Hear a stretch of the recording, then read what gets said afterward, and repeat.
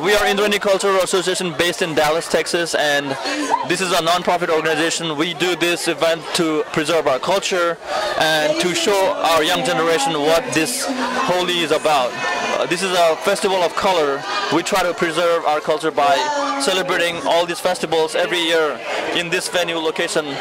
Look at all these kids right here. They're just trying to have fun, and I mean, as a part of the organization, I try to do my best to bring different cultural event and stuff like that. This is a traditional we have in Nepal.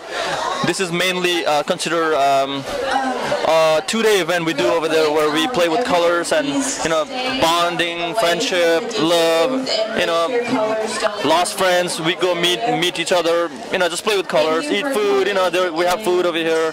We're doing everything just try to bring all the Nepali people together, bring all the community together. Anyone is open to come over here. Anyone is.